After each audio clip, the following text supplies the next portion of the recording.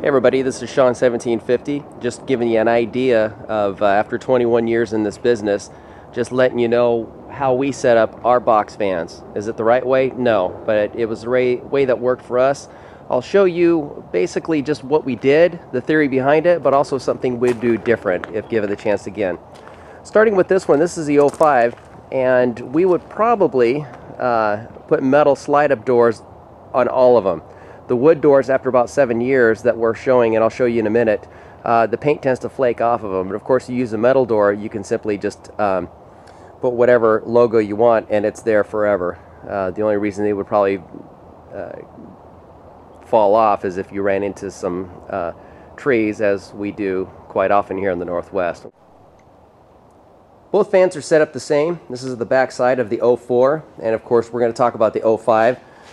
This one here uses a ProChem hose reel and the old style RX20. We really go for the old style RX20s. This is the low speed, and these here we found, first of all, they're really cheap and they're easy to rebuild, and I don't think we've ever spent over $400 for an RX20, and so we've got 5 of them. We've got 2 as a backup, and we just cycle them through when they need to be rebuilt.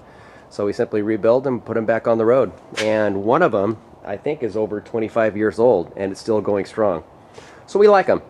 And let's take a look here. First of all, one thing we really like is that shelf. And you'll notice tucked behind that shelf is a 110-gallon water tank, otherwise known as the water well.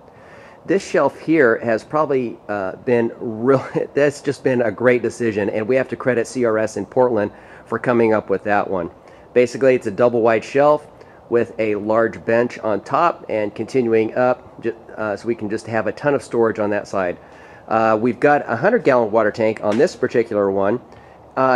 People have asked me if this shelf really tosses the balance one way or the other, and the answer is no. We really found that that 110-gallon water tank tended to throw the balance off to the driver's side, so we actually had an extra leaf spring put in on the driver's side to be able to offset that. Down here we keep all of our pump sprayers, and this is aluminum. You can use stainless steel, but we actually just took this whole frame to a welder, told him what we wanted. We wanted to hold all of our pump sprayers in one spot without them rolling all over the back and using a lot of bungee cords. So this is what he came up with. What we do is we add the PVC to put the wands in one place. Otherwise they're just all over the place, and these particular ones do break fairly easy. So as they break, we're going to be replacing them with a little more expensive but also more durable. Okay, now that we're inside, these are readily available anywhere, any distributor you may be getting your supplies from. They probably have some sort of a shelf like this. We put all of our spritzers, have it all ready to go. This is an inside look at our shelf. We have Scotchgard, we have a bunch of extra stuff, hoses, oil, things that the machine or van might need, we keep right there. And of course it's in a tote because oil is dirty and it tends to leak, so it's all safely kept there. Extra drop cloth, and of course we have our spot dyeing kit to finish up the top shelf. We've got the automatic pump out. We usually have to rebuild those usually about every year. Not the motor necessarily, but just the check valves, clean it out, give it a good service. 100-gallon water tank, as we mentioned before, and of course extra hoses, and we have extra hoses all over the place. We don't use them every day, but when we need them, they're there, and we're really glad to have them. And so we always keep an extra supply of hoses, and of course we've got our towels, and this little metal shelf has been quite handy. As you can see, we keep the fans in case we run into a water damage or we need a supplemental fan, and of course the air path down low. Our carpet repair kit, each truck has one, as well as a upholstery kit. It's got the upholstery tool and other type of scissors and other stuff, testable or testing equipment in there. And of course when we use OSR, we do a topical saturation. We basically have a 5-gallon bucket, we put a lid on it, and we poke holes on the lid, and that's how we scatter it over the area of carpet. And when we're not using it, it's a trash can, and that's also very handy as well. The cabinet that you see here is from Harbor Freight. Harbor Freight Tools, harborfreight.com. Usually you can get them on sale for usually between $30 and $40. That has been very handy. We keep our PPE equipment. We've got just extra stuff And we also keep some of our spotters in there. As we see, we've got spotters, and we've got extra carpet glue and equipment. Second shelf, we've got extra booties, PPE equipment as I mentioned before, and of course sliders. Those have been a very handy thing to have.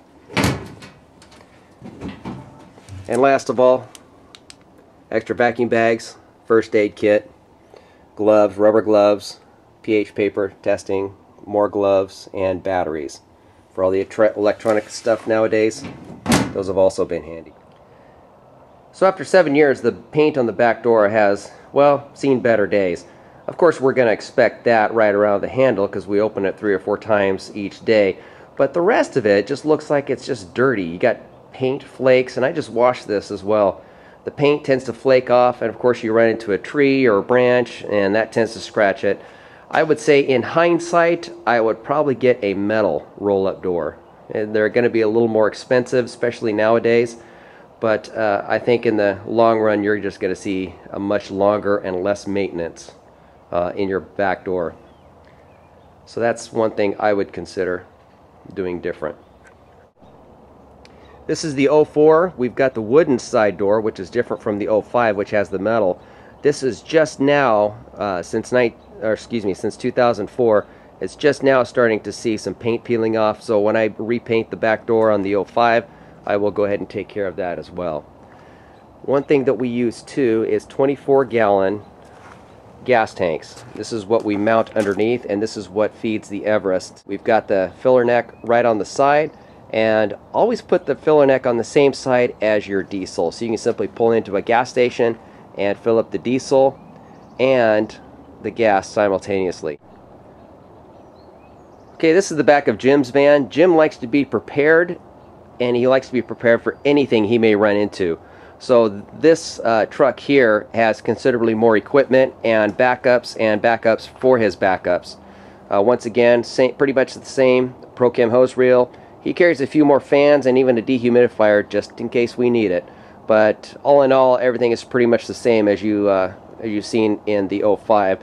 The difference is this is an Everest carbureted with a standard 80-gallon waste tank, and that does fill up fairly fast. So if you're going to consider going to a box fan, I do recommend, especially if you're going to do high-end homes where you're going to be there for a while, go with the larger waste tank. It's going to be a lot easier, and it's going to be a lot less hassle for you.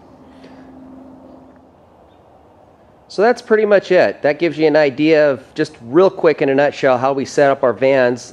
We bought these brand new, and so we were able to set them up with a clean slate. This one here was used. In the next video, I'll show how we set it up basically by ourselves. We put it together with what we had available. And then, of course, we had probably the main expense besides the van itself was having this custom door cut.